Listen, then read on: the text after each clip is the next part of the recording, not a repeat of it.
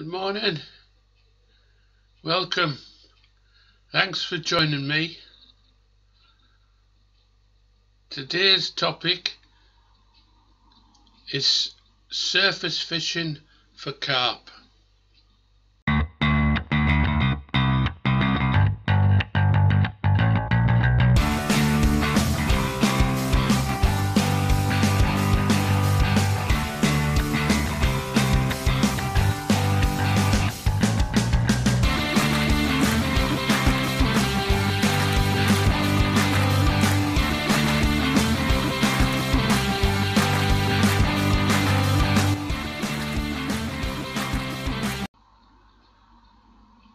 Carp love to feed on the surface or just subsurface.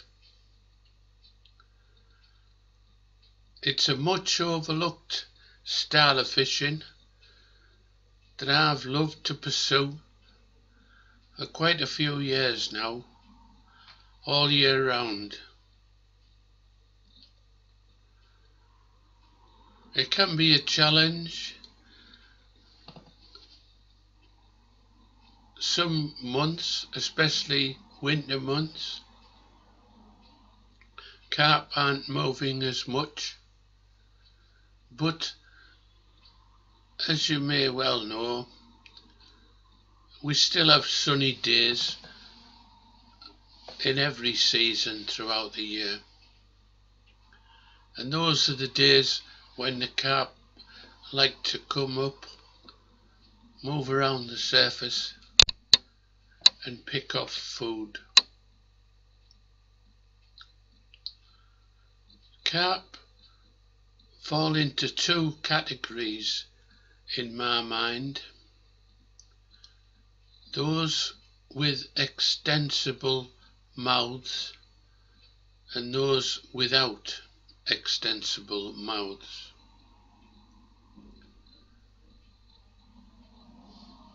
What do I mean by extensible mouths?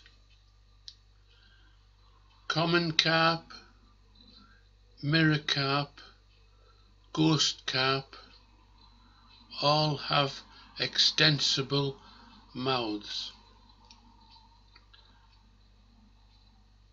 When feeding on the bottom, they don't have to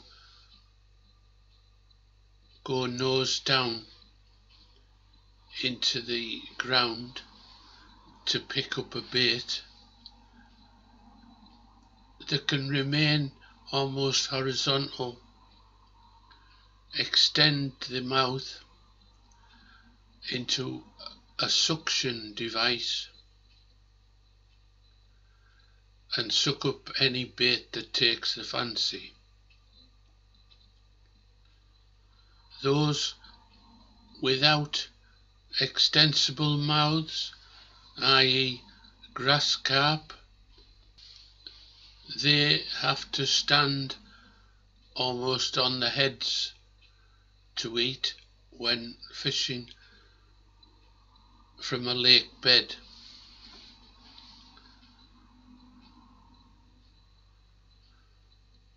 Does this matter when we're considering surface fishing for carp? Well, yes, it does, because the action of this type of mouth, be it extensible or non-extensible, will govern how we rig up and present a bait to catch carp at the surface or just below the surface. When we think the carp are in the upper layers of the water, it's usually because that's where the warmth of the day is encouraging the carp to be. It's not always right at the surface, but if we have a bait on the surface presented properly, then they're more likely to make that journey from the layer they're cruising at or sat at to the surface to sample our bait. Now, the carp obviously doesn't have hands. All it senses, once it decides on a bait that's attractive, all its senses are in its mouth. So things it puts in its mouth, it doesn't always take further back in its mouth, crush or digest or swallow. Some things it comes across, it takes inside its mouth, tastes, and then ejects.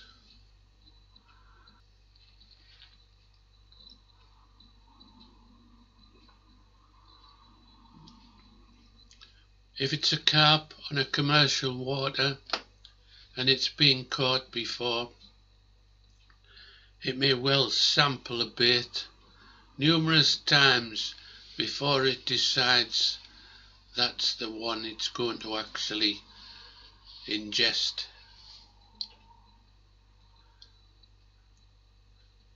They do have teeth at the back of the mouth in the throat area.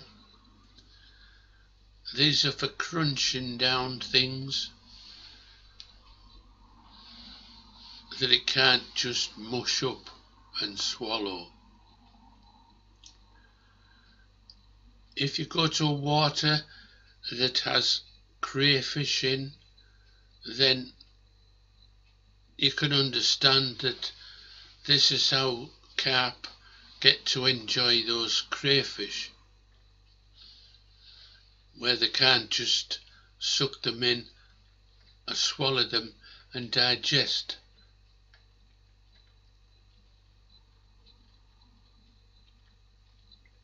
Getting back to our surface baits, let's consider the grass carp initially.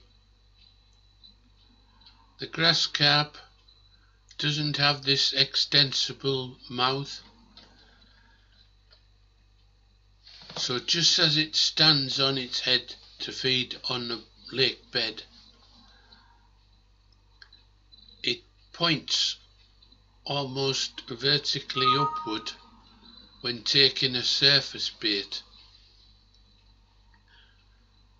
Anywhere between 45 degrees and vertically down are typical approach angles for grass carp. These carp may be some of the largest species you'll ever come across when fishing commercial carp venues, but they're some of the gentlest takes in fishing.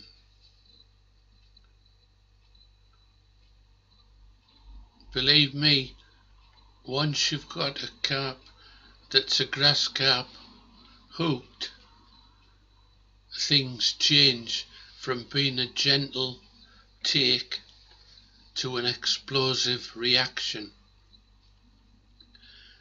These memorable fights will stay with you through all your fishing, all your years of fishing. So this gentle take, as they suck a bait in with their rubbery lips, this gentle take can elude many a bite alarm or any other indication. I fish with my rods tip high,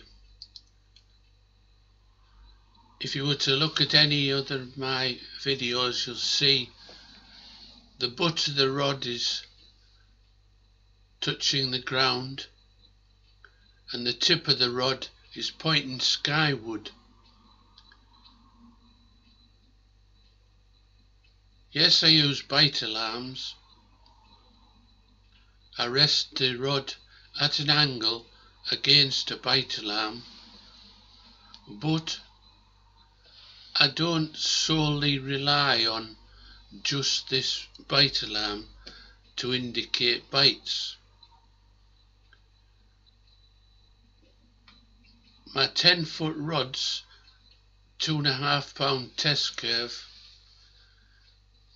have fine enough tips that I can see lots of indication, sometimes even before the bite alarm registers. My tried and trusty Delkim old school bite alarms, very sensitive, very trustworthy, but the rod tip can still indicate by nodding that a grass carp is interested. I've caught fish by picking the rod up, reeling in at a nod.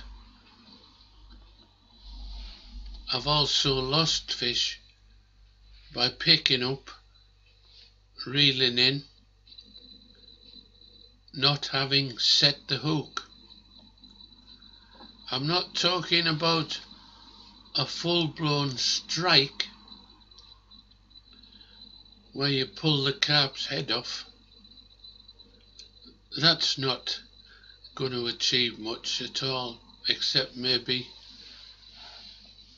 damaged fish's mouths. I'm talking about setting the hook. As anglers, we go fishing to catch fish, not to talk about the one that got off, the one that got away.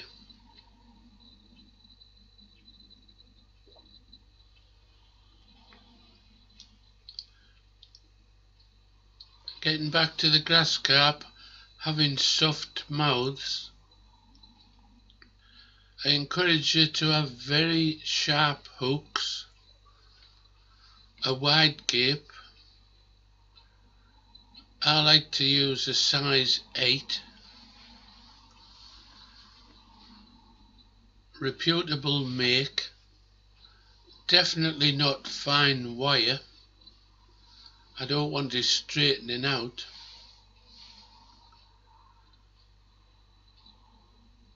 So I would expect to see the indication on the rod tip, pick the rod up,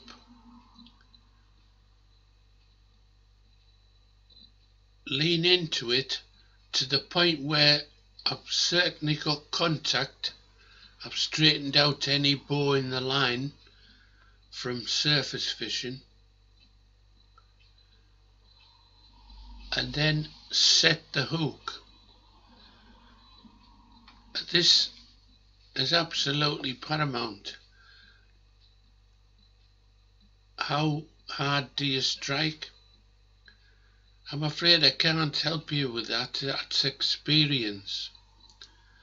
Suffice to say,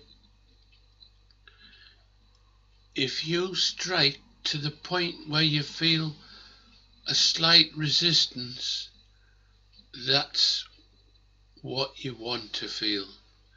That's enough. No more, no less. If you feel a slight resistance during your light strike, you've set the hook. Bearing in mind we're fishing with barbless hooks at this point for fish safety. If you were to just haul it in, you might well be loosening the hook hold should you not have the same pressure all the way in. So hauling is not the answer to landing grass carp.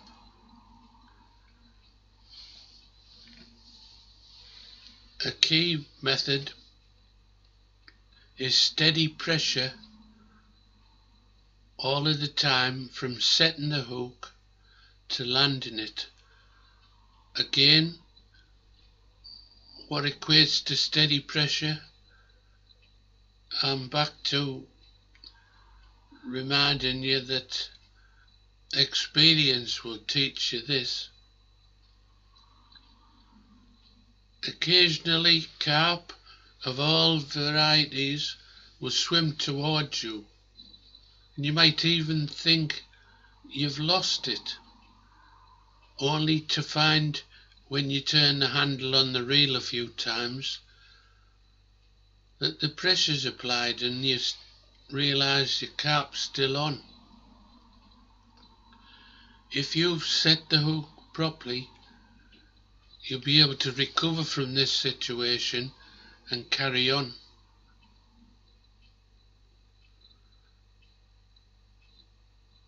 Obviously, we need a correctly set drag so that the carp is able to take line from your reel below the breaking strain of that line. This comes back to matching the test curve of the rod and the line strength that you're using and the clutch setting. If you haven't watched it or you are a beginner, I encourage you to have a look at my video regarding setting up and using a bait runner reel. It's 15 minutes video which will help you understand how to set up and use a bait runner successfully. No guesswork, all accurate settings. Getting back to surface fishing for carp. The grass carp will tell you when it's took it. It will run with it, and as soon as it gets close to you or the net, it'll go ballistic. Be prepared. Have a nice big carp net, which you should have at most commercial venues anyway. It's part of the rules on decent venues that you have a wide landing net. I think we've covered the grass carp now. Let's consider carp with extensible mouths and how they take bait. Because they have this ability to suck baits from quite a long distance away, you'll find that your surface bait will suddenly disappear, sometimes to reappear and then disappear yet again. This playing with your bait leads you to think you should sit on your hands, not virtually, but just hold fire and not strike into everything you thought might be a fish on. If you were to see the profile of the carp feeding, it would look something like this.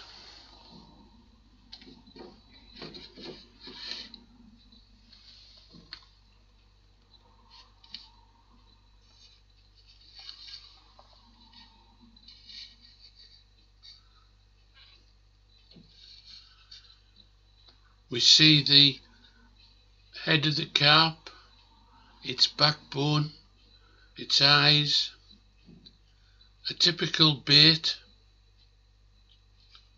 on the surface, and here's its extensible mouth.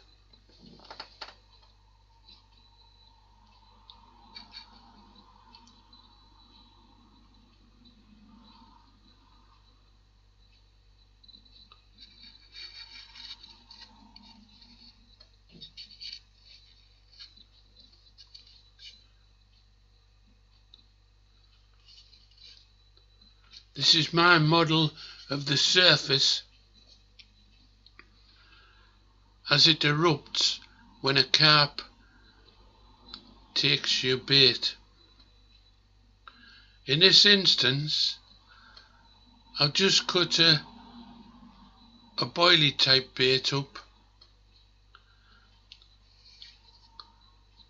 so it represents a floating bait.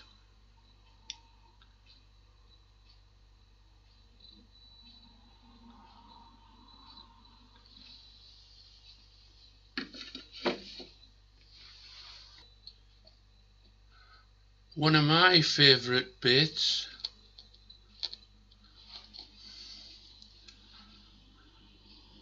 is tiger bread.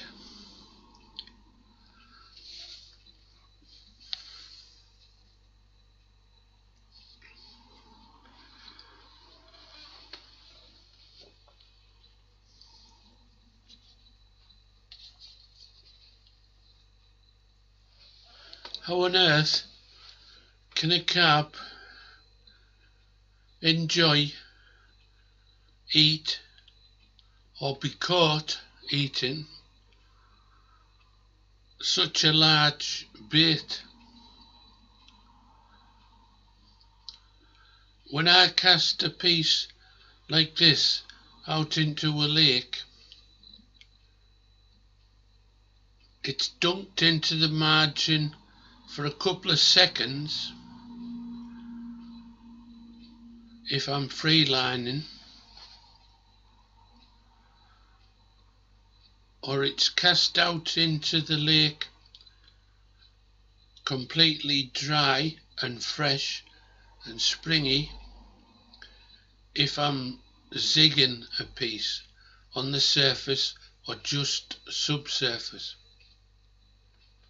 Getting back to how on earth can a carp possibly be caught using such a large bait?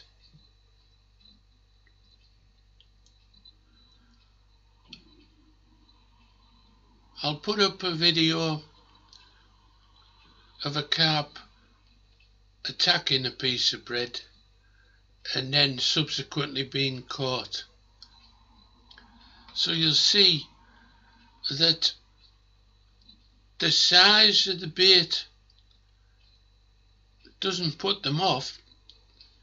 In fact, it encourages them. No, they can't take it all in one go, but you'll be staggered how quickly they can turn something like this into a bite-sized chunk.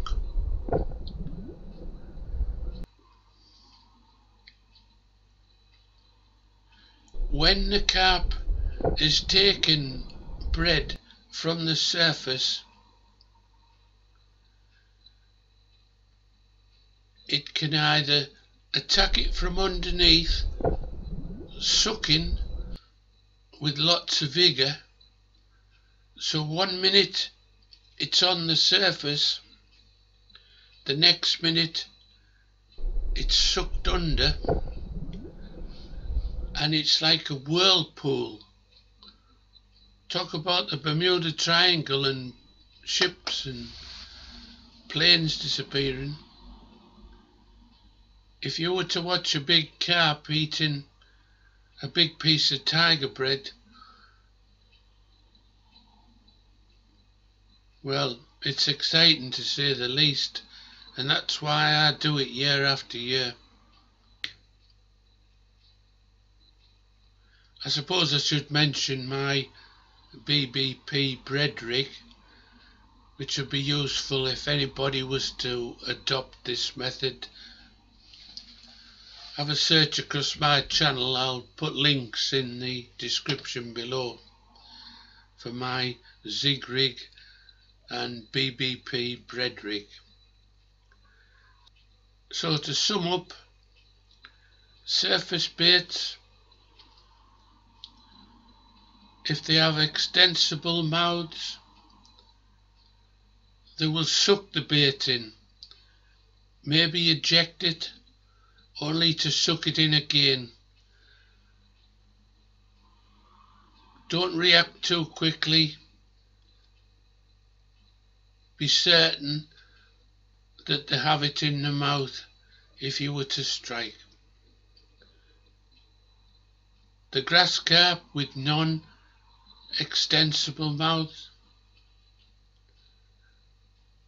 can take it from underneath, so it will just disappear. Watch for those soft takes on your rod tip. Don't just trust your bite alarms. Hope you've enjoyed this insight into my version of surface fishing for carp. Join me again soon. Thanks for watching.